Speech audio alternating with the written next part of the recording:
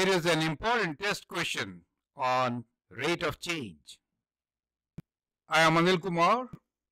Welcome to my YouTube channel and the website Global Math Institute. We have a very important test question for you, which is based on rate of change of water level. Water is filling a 3-meter long trough at a rate of 2340 centimeter cube per minute. Trough has a cross-section shape of an isosceles trapezoid with a height of 25 centimeters and a base of 20 centimeters with top width of 30 centimeters. How fast is the height of the water level rising when the height of the water is 15 centimeters?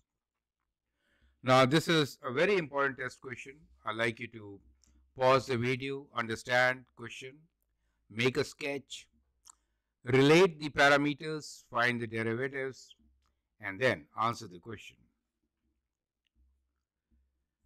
Let's try to read and understand the formula involved in this. So we're talking about an isosceles trapezoid. Now, what is that? Let me sketch one and then we'll label. So trapezoid, isosceles trapezoid is something like this. So the sides are exactly same, right? So that is how it is. Assume that, right? So that is the cross section, and it has a length given to us something like this, right? The dimensions given are 20 centimeters is the base, 30 is on the top. And then we are also given the height. Let me draw a dotted line here. Right, let's see. Height of 25 centimeters, right? So this is 25 centimeters.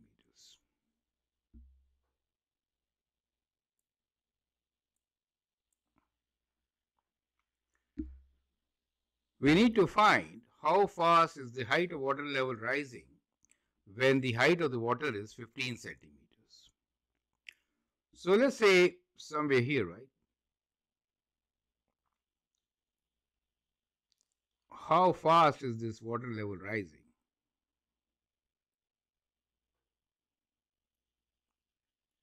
That is what we need to figure out. When it is being filled at a given rate of 2340 centimeter cube per minute, right?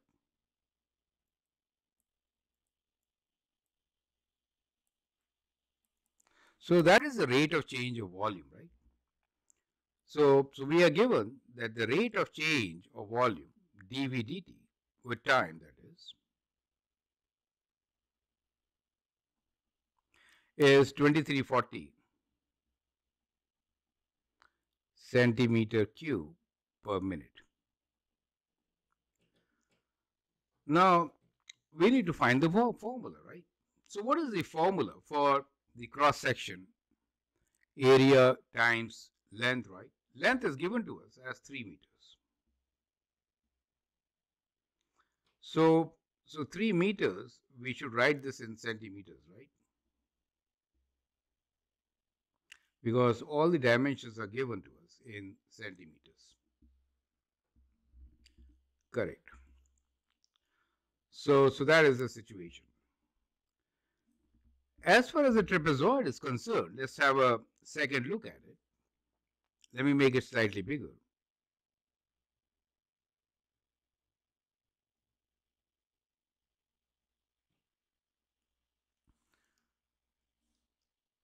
How do we relate the area of cross section to this, right?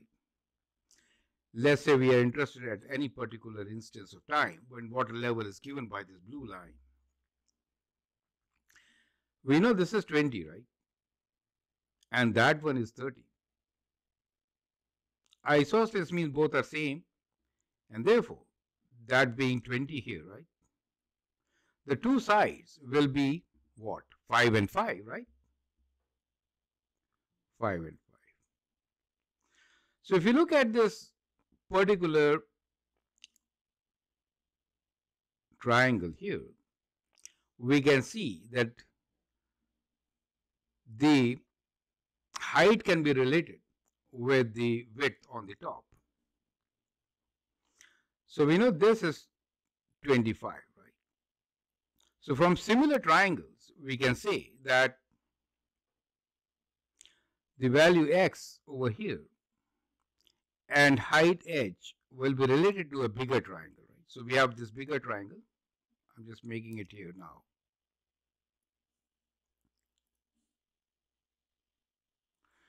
Where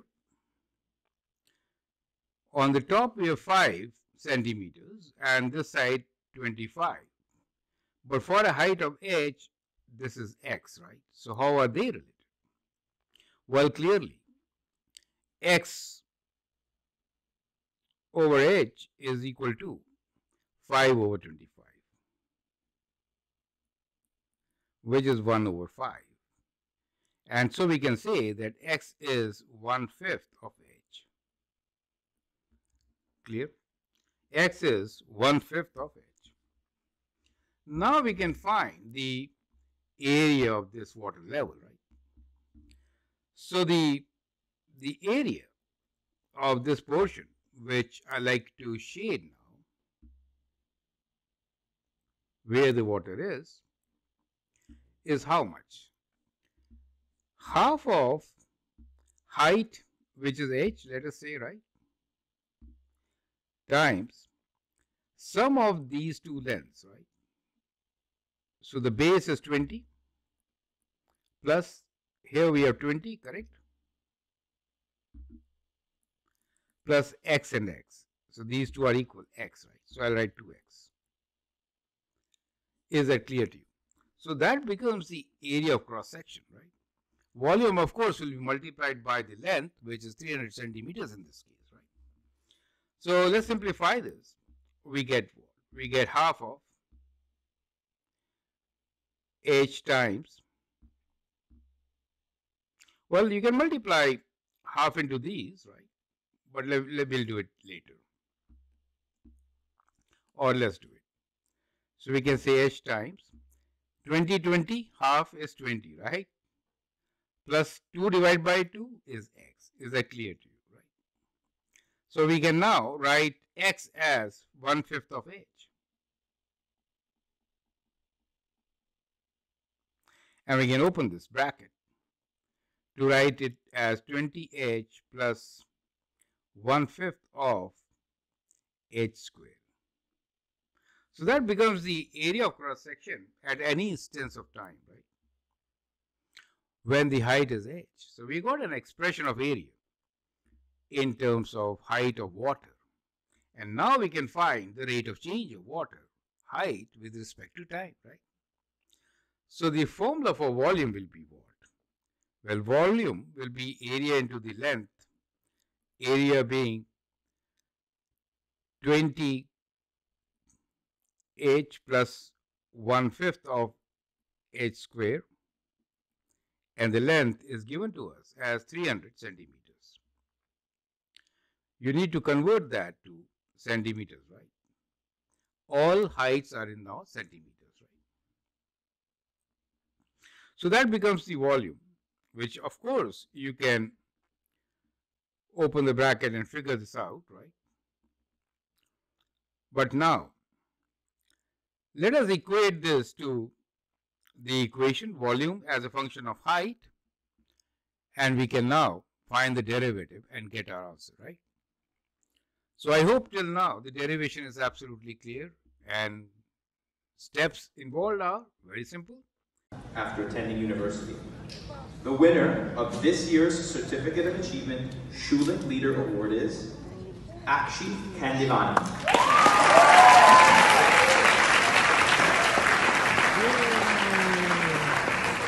Great.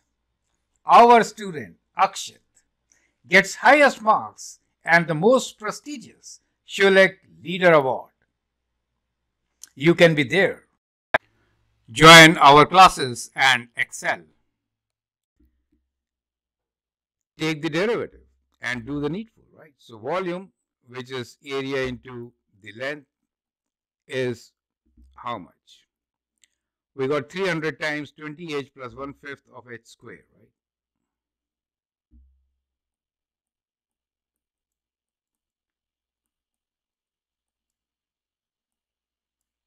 So taking derivative with respect to time, we get dv dt equals to derivative of 20h is 20, right? Plus 1/5 of h square, 20 dh dt, right? We are differentiating with respect to time, plus 2 over 5 h dh dt times 300. Perfect. So now we need to find dh dt when height is 15 centimeters. Is that clear to you? Perfect. We know dv dt, which is 2340. So let's write down 2340, which is constant, right? Times 20. I'll take dh dt common, plus 2/5 of h times dh dt. And we can divide by 300, right? So we have an expression which can help us find the rate of change of height at any instance of time, right? Okay.